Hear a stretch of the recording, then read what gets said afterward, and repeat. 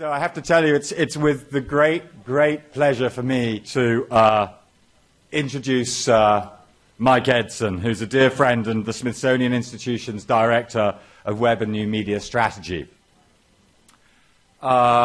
His achievements are somewhat legendary. He developed the Smithsonian Commons concept. He helped create the Smithsonian's first blog, Eye Level, and the first alternative reality game to take place in a museum, Ghosts of a Chance. I first met Michael at an O'Reilly Foo Camp about 5 years ago. He was a Tech Titan 2011 and a person to watch by Washington Magazine. Michael is a wonderful, wonderful guy, and he has an unbelievably thick skin. And he's got an unbelievably thick skin because he knows he's right. And by the time he's finished tonight, you will know that he's right and we're right. Ladies and gentlemen, Mike Edson. Well, thank you. And thank you, Will. And it's one of the great honors of my life, pleasures of my life, to be here with you and all your colleagues opening up this incredible facility. So thanks for having me. Yeah. And you're right. I think we are right. And I'm going to say a lot of things in the next 20, 30, 40 minutes that many of you have thought of before. A lot of you could probably stand on this stage and give this speech. Maybe I'll be able to say something you've thought of in a way that you hadn't thought of before. Or maybe I'll just help give you confidence that you are right, so you can go and stand on 2 feet in your own organizations and try and make the right thing happen. So I'm going to call an audible. Sorry, mate. American football term for changing the plan. Instead of going straight into my talk, I'm going to start with a poem. We're all good humanists here. And this is a poem I wrote as an Ignite talk in November. And it's called Jack the Museum.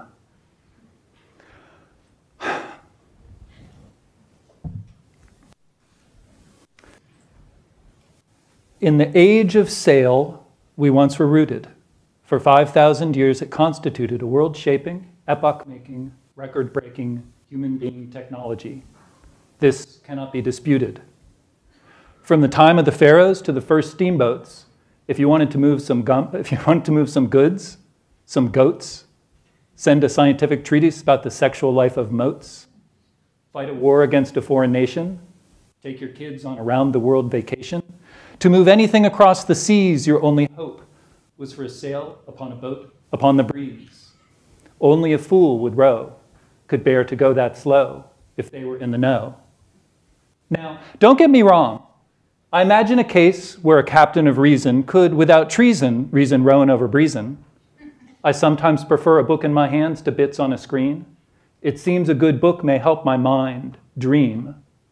And the slow, dirty gravel of the path less traveled seems not to unravel the work of the travel, but gives a sense of joy to a boy or a girl with nowhere to go and time to get gone. But when the task that's at hand, like yours, is so grand, and the mission you're dishin' has frisson, I mean, when you're jizzin', why row? Why bow low? You must stand. 'Cause today, here's our planet. A hot, packed piece of granite. World's on fire, and we fan it? It's in trouble? We must jam it. We must man and woman it, not spam it with old tools that waste time, lame deeds that don't rhyme. Why wield a small hammer when you can jammer with a rammer? Why have a museum? So you can see 'em, be 'em, getting foolish pride from taking small strides, your inside museum guides giving tiny little rides through hoity-toity halls of art-filled walls and empty spaces filled with cases, telling stories about the evolution of the races, while the masses, the brilliant masses, all the classes, wait outside. That's not a museum. That's a mausoleum. Now, I do love art. It fills the cart in the quickie mart of my happy heart. The coffee table babble ain't no fable. Dance and music keep me stable. To a soul beyond the pale, there's nothing finer than a Science Center model whale. But if the whale don't scale, it's a planetary fail. We must scale. We can scale.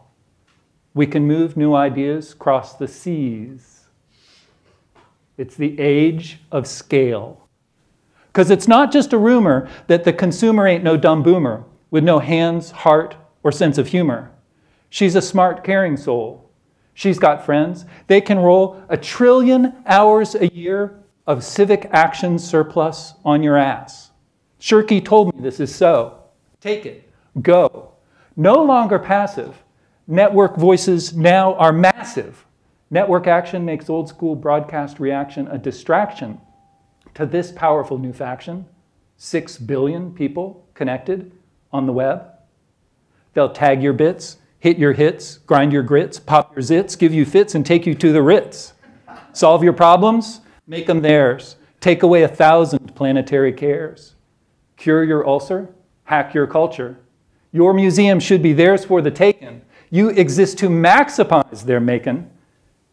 Be assured that old boy taboos they are breaking. A fine new recipe they're delighted to be baking. They are insane in the brain with the freedom and power of Creative Commons and the public domain. Remixing a fresh refrain with their friends, a new Zooniverse, a new universe.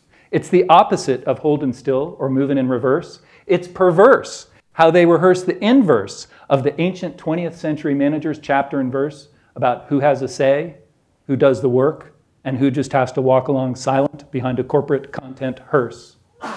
Flickr, it reached 9 billion culture-richer pictures. OpenStreetMaps and Ushahidi, and if my grandma could only see me, use 20 million CC0 records in Europeana to see, be, and make a vibrant culture. Like a culturo-scientific new media data mixer mulcher, a grower, reader, seeder, super dynamic knowledge breeder beater, who brings good things to Wikipedia.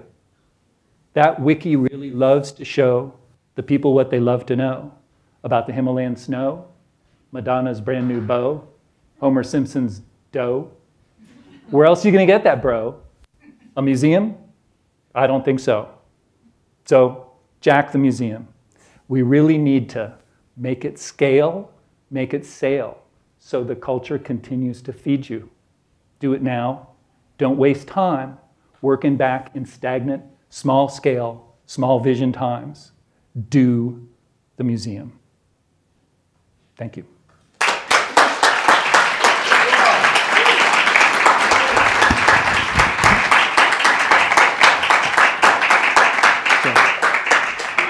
So now moving on to the other side of the brain, let's see where this goes, the age of scale. I've been thinking a lot recently about scope, scale, and speed. Scope is what we choose to work on. Scale is how big that work is. And speed is the pace at which we move. And I think that the world has changed exactly, constitutionally, fundamentally in exactly these 3 dimensions: scope, scale, and speed. But most glams haven't noticed. Most organizations haven't noticed.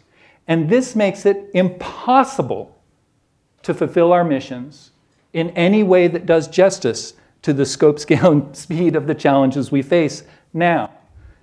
At a time of withering, I agonized over that choice of word, withering human challenges.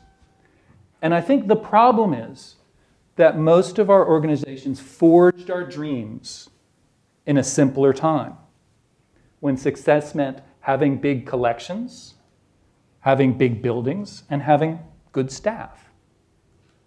But now, and it's not hyperbole, billions of people can engage and contribute. And outcomes that you couldn't even conceive of coming to work in the morning have become routine. And these new tools, new dimensions of scope, scale, and speed suggest, and that's a very gentle word, they demand, I think, a new approach to what we think of as the mission. At exactly a point when the mission of institutions like ours, organizations like ours, your work, is frankly a matter of survival. So I think we need new dreams. We need to reforge the dreams we have. My dreams go to 11. This is a top to what we use on stage, but it's very, very special because if you can see, the numbers all go to 11. Look, right across the board. 11, 11, and most of 11, the and amps go up to 10. Exactly. Does that mean it's louder? Is it any louder? Well, it's one louder, isn't it? It's not 10. You see, most blokes are going to be playing at 10. You're on 10 here, all the way up, all the way up, all the way up. You're on 10 on your guitar. Where can you go from there? Where? I don't know. Nowhere, exactly. What we do is if we need that extra push over the cliff, you know what we do? Put it up to 11. 11, exactly. One louder. Why don't you just make 10 louder and make 10 be the top number and make that a little louder? These go to 11.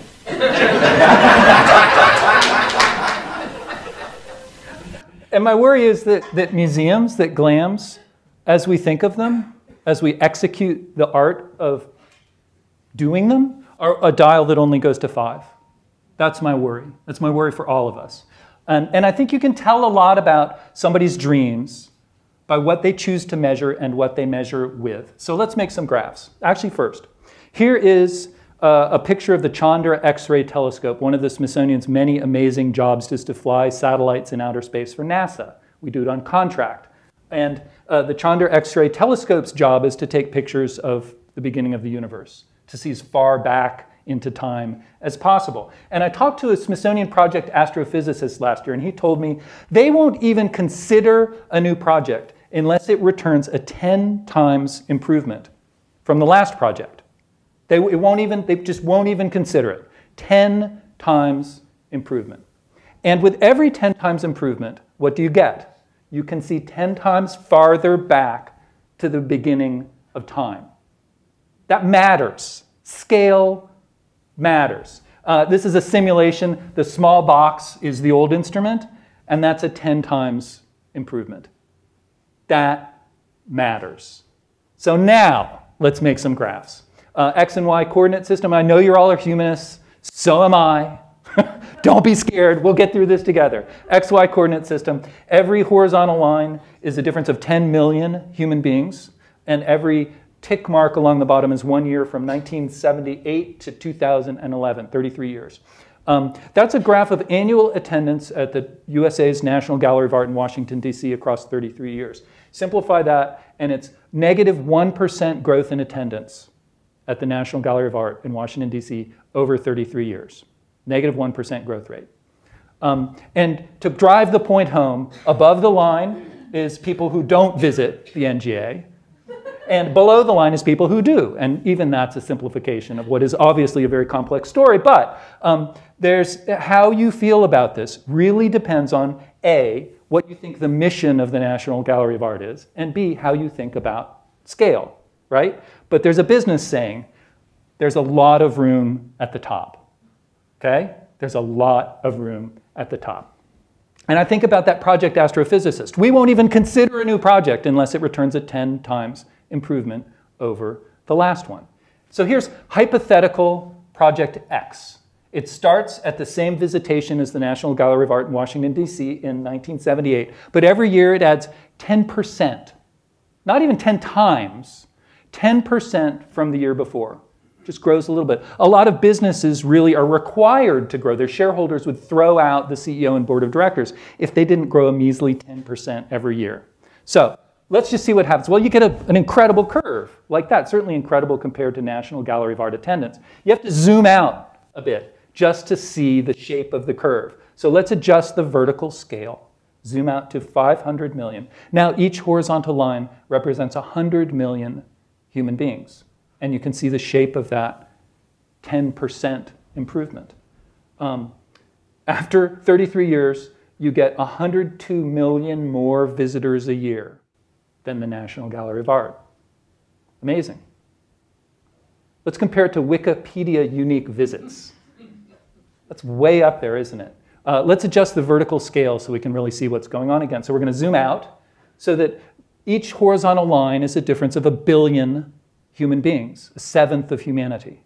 And you see where Wikipedia unique visits is on the graph now. But I made a mistake. That's not Wikipedia unique visits a year.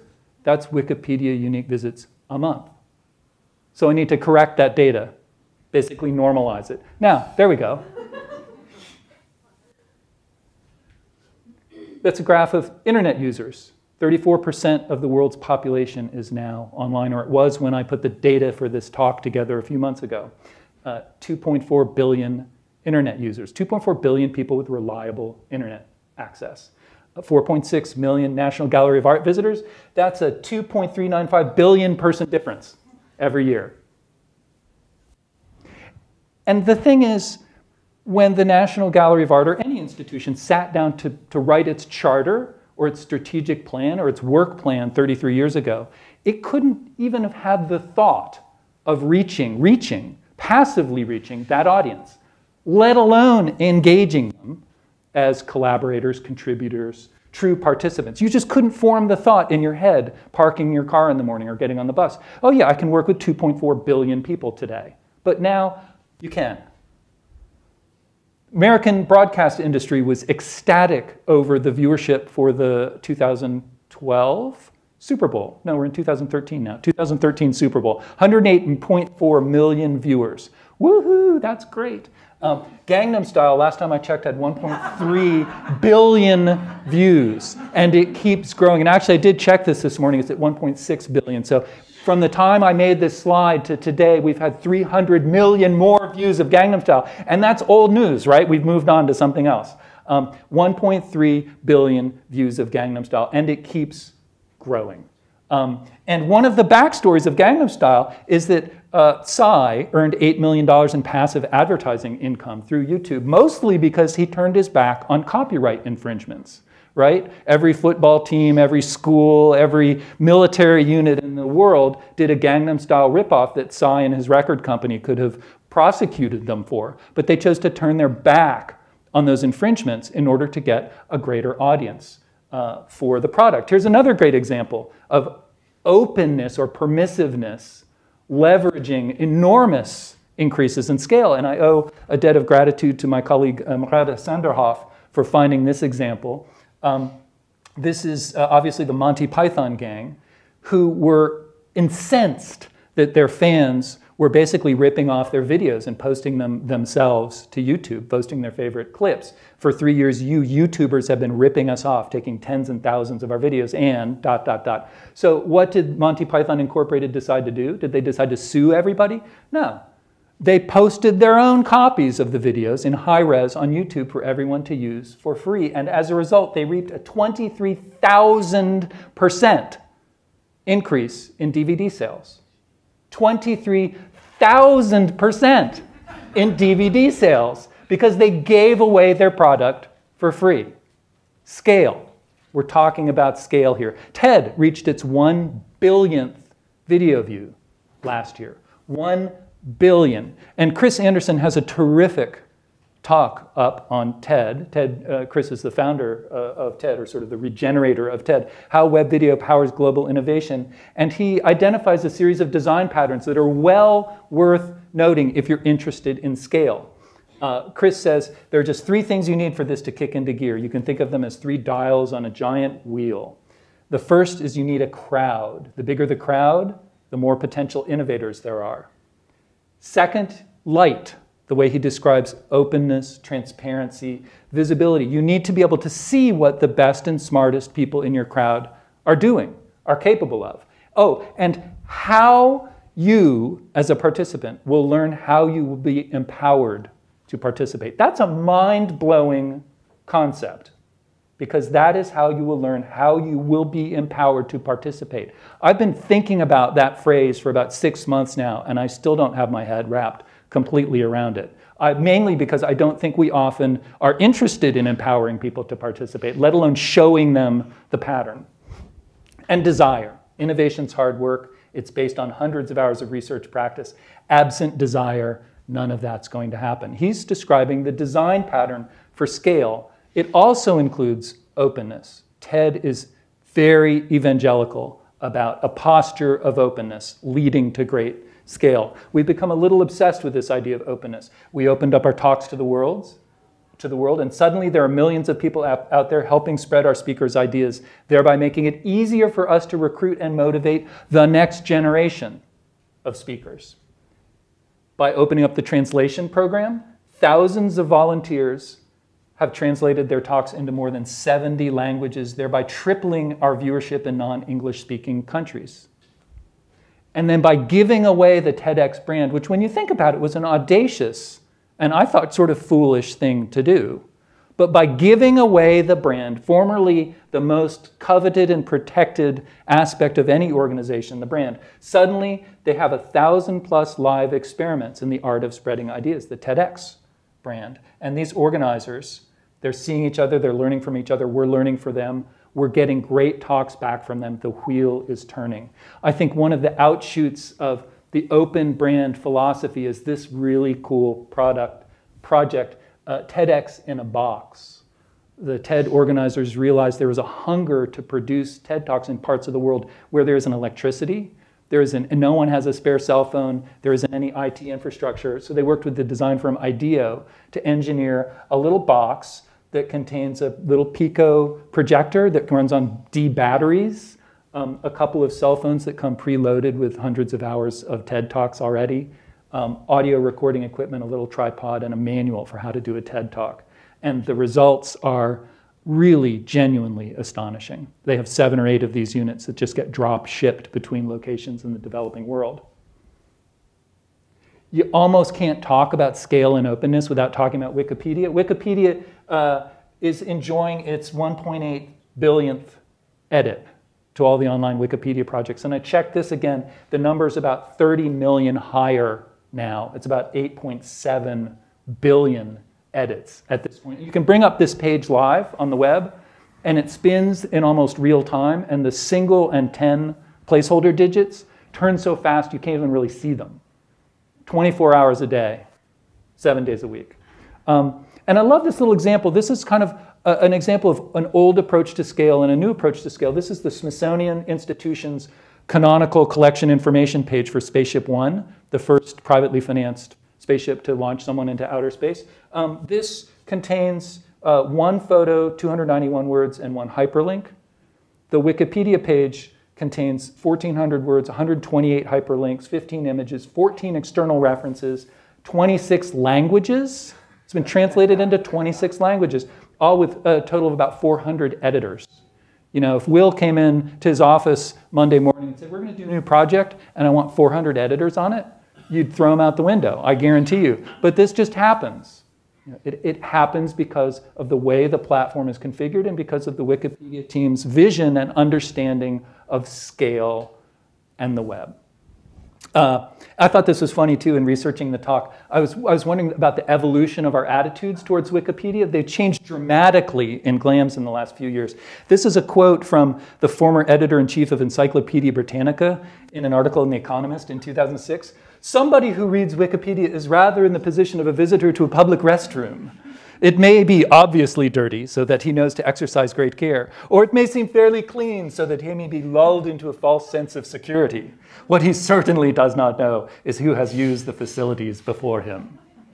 You know, times have really changed. Times have really changed. Zooniverse is a great example. It's a platform that lets citizens participate in scientific research projects. 792,780 people taking part in that project worldwide. It's now about 830,000. This is another project that attracts participants with dramatic speed to do real difficult science, science that could not happen without this scale of effort. OpenStreetMaps is a project that I love. Over 900,000 registered users have contributed 14 million edits and 1.6 billion locations. It's an open map platform made by people like you for people like you. Very cool project. And of course, you got to talk about Kickstarter. In 2012, 2.2 million people from 177 countries pledged $319 million and change to support 18,000 new projects. Kickstarter's not a big organization. This is not about having hundreds or thousands of people on your staff. It's about understanding how to create value and scale and impact on the internet. In all kinds, I mean, the spectrum of creative projects initiated, completed, funded through Kickstarter is breathtaking. I don't think even governments attempt this scale and diversity of projects. You can't avoid talking about Europeana, Europe's cultural aggregator that distributes 20 million CC0 records from its 2,700 content providers now. An astonishing, huge, rich network of content providers that they manage. And 20 million CC0 records is nothing to sneeze at. The public domain and open content is really at the foundation of Europeana's thinking about their role in society. OpenCourseWare, MIT OpenCourseWare, first 10 years, 100 million people served. Next 10 years, their goal, 1 billion people served. That starts to be a scale of impact and participation that you can see on those graphs that we drew earlier. That starts to be truly web scale value creation. And I'm plugging this in here because it's something I'm trying to learn more about. Bricks and mortar museum construction in China. China is said to have opened one museum every 5 days for the last 15 years. A total of 1,000 new museums between 2000 and 2015. I'm trying to chase down the bureaucrat who's responsible for that so I can really see the facts and understand what that means. But we think in this country, coming into work in the morning, that museums, libraries, archives will happen at a certain scale because that's how they've always happened. But it doesn't have to be that way. And this is the existence proof of that. Open library. Brewster Kahle is kind of a fascinating guy and a total lightning rod in the library world, but Brewster looks academic libraries, such as the one maintained by this lofty institution, looks them in the eye and says, the people who are supposed to be doing universal access to knowledge and are getting $12 billion a year to do it are not getting the job done. Open library is a library by users, for users, online. He says without users, our shelves are empty. Library Thing, definitely a very granular, citizen-driven library project. 1.6 million members, have cataloged 81 million books, done 96 million tags, 2.1 million reviews, 3.9 million comments, chats. The one user in particular has cataloged 65,000 books, okay?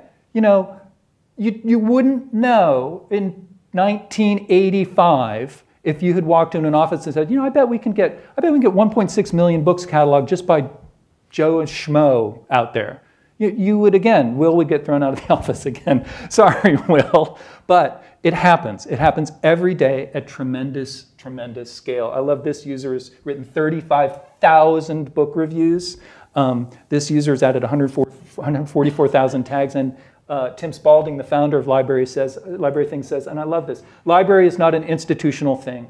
Anyone who has a large collection of books has a library. I would say that's true for archives and museums as well, without a doubt.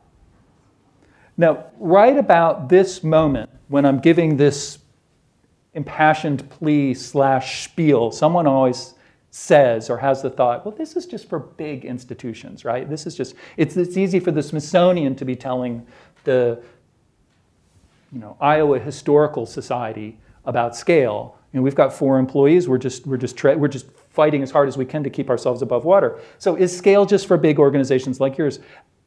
Absolutely, positively not. Public.resource.org is an organization dedicated to promoting the free distribution of government materials, free and open distribution of government materials. Public.resource.org's YouTube stream of recycled government videos has had 20 million views on YouTube, 20 million views, another 20 million views through the Internet Archive.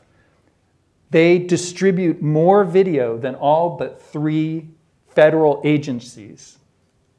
And it's just one guy in his spare time and a couple volunteers doing the work. Federal agencies ship him UPS boxes filled with cassettes, VHS cassettes, anything, film. He rips them, puts them up online.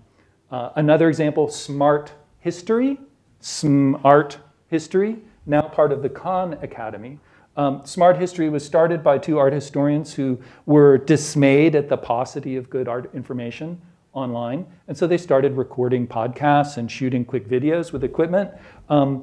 They call themselves a free, not-for-profit multimedia web book designed as a dynamic, I'm not even going to read the rest of that. But they have, to date, posted 512 videos, 247 essays, 6 million visits to the site, viewed in 200 countries. And their tech budget is $700, plus 2 laptops, 2 old laptops. Beth and Stephen take great pains to assure me. They do this on a shoestring budget because they understand the content, they understand the audience, and they understand what they can do with cheap gear now. Beth Harris, co-founder, says, as professors, we reach 200 students a semester. Last semester, Smart History content reached 750,000 users online. That's scale. That's very impressive scale. But scale isn't just about great big global size numbers. There are special categories of scale that are really meaningful to anyone in a mission-driven organization.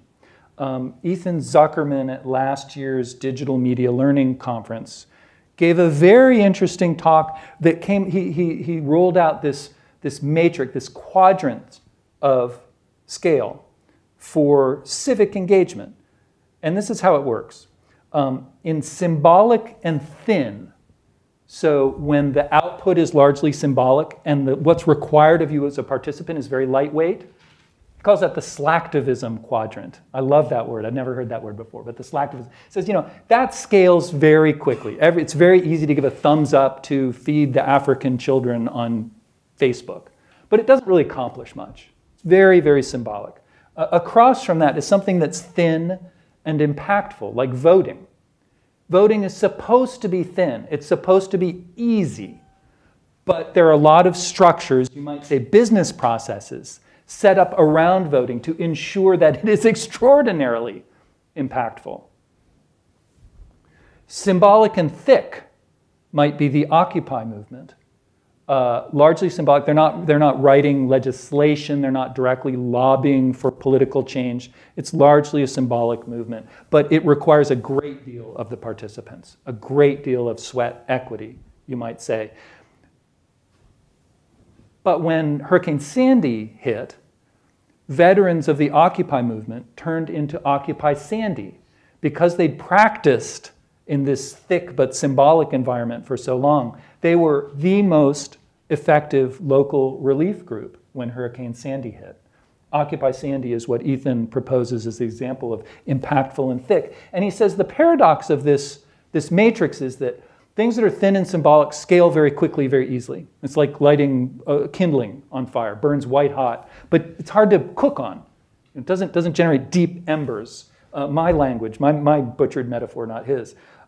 Things that are thick and impactful often involve, like today, people very close together, a lot of high-touch activities, face-to-face, small groups. Those are the things that really, Ethan argues, change the world. Those are difficult to scale. I do think, I've been thinking about Ethan's talk for a few months now, and I do think there are some very good examples of things that are thick and impactful that can scale using the web in intelligent ways. I'm not ready yet, maybe during Q&A, but stay tuned for that. Another kind of scale I want to call the Z-axis.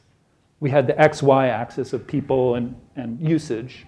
Z-axis is the third dimension of scale, coming out at you in 3 dimensions. And I think that's for emotional impact and depth of impact on individuals.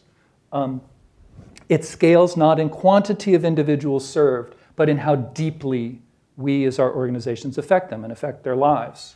A good example I found is Shakespeare Behind Bars, that enables prisoners, long-term prisoners, death row prisoners, to participate in Shakespeare plays. An article about Shakespeare Behind Bars reports that inmates who have been involved in the program say they experience a profound personal growth through it. First, by recognizing the depths of their own emotions, then by connecting with fellow prisoners through the camaraderie of sharing a stage. Those benefits are hard to quantify, but they have a big effect on a number that isn't. Participants have drastically lowered recidivism rates to a low of 7%. Another question, if you're thinking about emotional impact and depth, is how well are you really serving the people you already meet at your doors? The Toronto Public Library started a project, actually they're carrying on a project that was started in Copenhagen, I believe in the 70s, called the Human Library. You can go to the Toronto Public Library and check a person out. The Toronto Public Library held its first Human Library event at 5 branches on November 6th, attracting more than 200 users who checked out the likes of a police officer, a comedian, a sex worker turned club owner, a model, and a survivor of cancer, homelessness, and poverty. These are very, very, very human interactions using the platform of a very 20th, 19th, 18th century kind of institution to really reach people deeply in a new way. And the last special kind of scale I found is something I'm calling 0 to 1. Going from a total absence of something to just the mere presence of it constitutes its own kind of scale. I've been rereading the book Leaving Microsoft to Save the World by John Wood. John Wood was a Microsoft executive in the high-flying 90s. He was in charge of, I think, sales of some aspect in China. Took a backpacking trip in Nepal as a little break, was taken on a tour of a school up in the mountains with 450 students at this school. He was proudly shown the library. And he looked around the library and he asked the question, where are the books? And he was told, oh, the books here are so valuable. Learning English in particular is so important to us, to the future of Nepal, that we keep the books locked up because we're afraid that the students will ruin them. But if you like, we'll go find the key for them. We'll show you the books. So they went, found the person who had the key, who ran back, and they unlocked this creaky old cabinet, and there were 4 books. A Danielle Steele novel, one of those with Fabio on the cover. An Umberto Eco book in Italian. The Lonely Planet Backpacker's Guide to Mongolia. And I think, as Wood himself says in the book, no library should be without Finnegan's Wake. That was their library. And they asked if someday he might return with some books or send them some books. After some soul searching, he sent an email message. I think this is 1998. He had 100 people. Imagine a Microsoft executive only having 100 people in his email address book. Had 100 email addresses. He sent an email to everyone explaining the need, asking them to send to his father in Colorado any books they had laying around. Any books, anything. The school made it very clear, just anything that works. His father called about 3 weeks later and said, you need to come home, there are 3,000 books in my garage. Room to Read just gave away its 10 millionth book. It's built 12,000 libraries to house those books where there were none available, and it's built 3,200 schools to house the libraries where there were none available, mostly through the work of local chapters, donations, and a lot of sweat equity. Year after year, it's rated as one of the most efficient nonprofits in the US. It's a tremendous book. I lost track of the number of times I've wept on the train on the way to and from my job in the morning reading this book. But it's an area where someone has found a way to scale, addressing a fundamental human need, going from 0 to 1. It's a tremendous story. And I love this mission. If any of you are working on mission statements or strategic plans, from the New York Times Magazine or Sunday Review article, in 20 years, I'd like to have 100,000 libraries reaching 50 million kids. Our 50-year goal. How many of your organizations have a credible 50-year goal? This is a very credible goal. In 50 years, we'd like to reverse the notion that any child can be told, you were born in the wrong place at the wrong time, and so you will not get educated. That idea belongs on the scrap heap of human history. So, this kind of impoverishment, 0 to 1, isn't just about poor kids in the developing world. This kind of cultural impoverishment exists everywhere in America, and not just in slums, in the suburbs and the fancy part of town as well.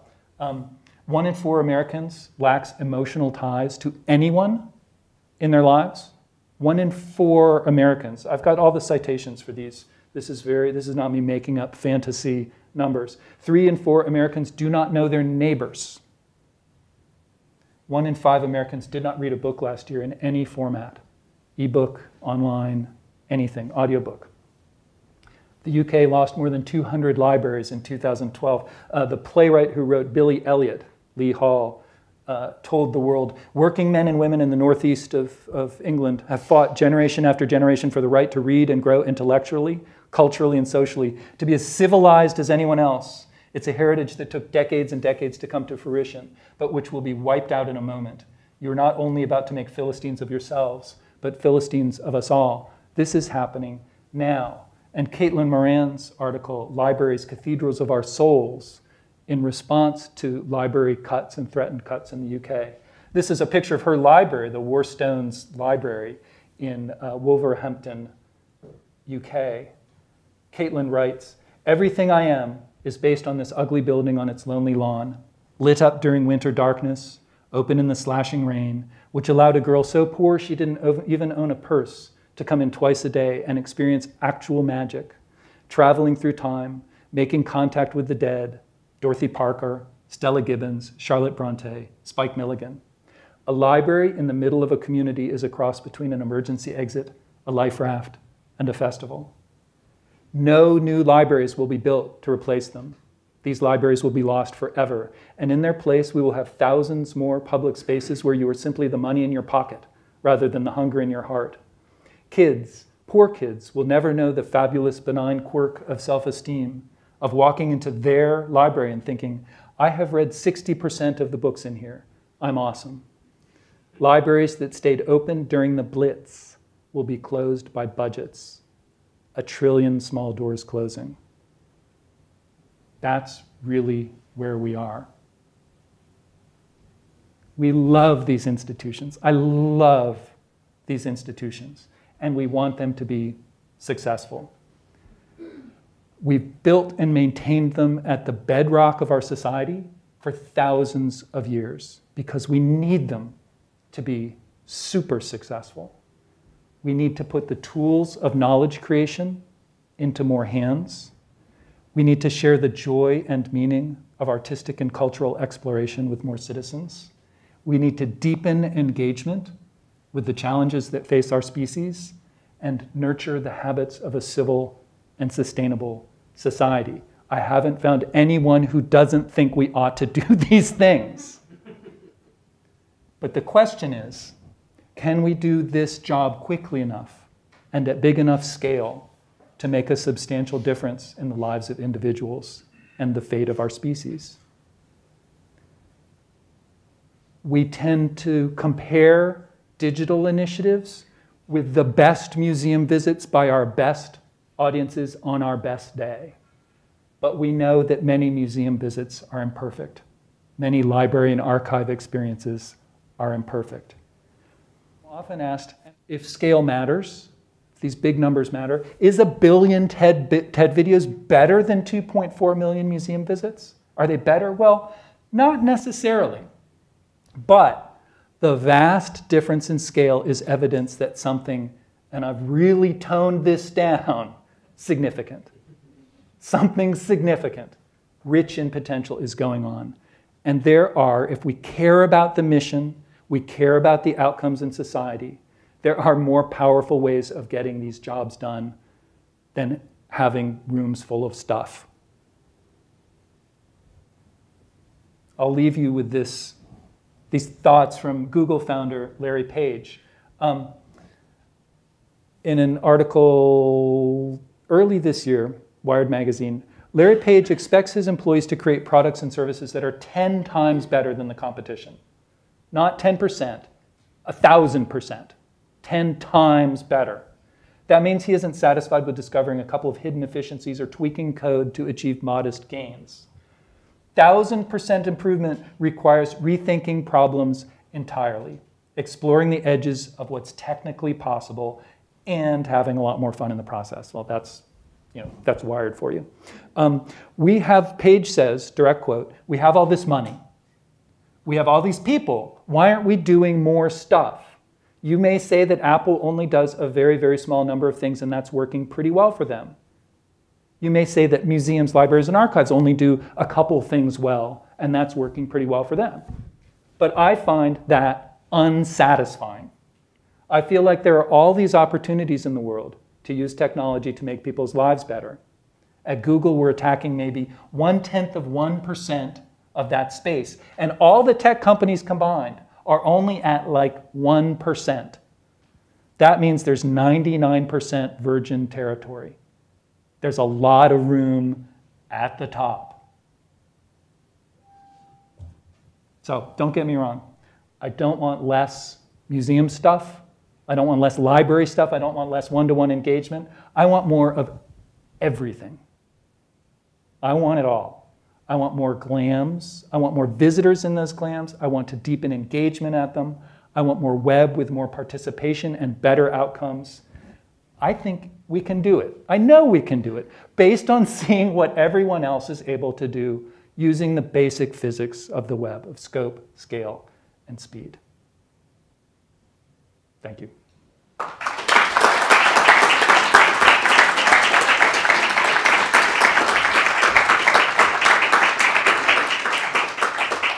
So go do it, Will. Thank you, Mike, for that incomparable call to arms.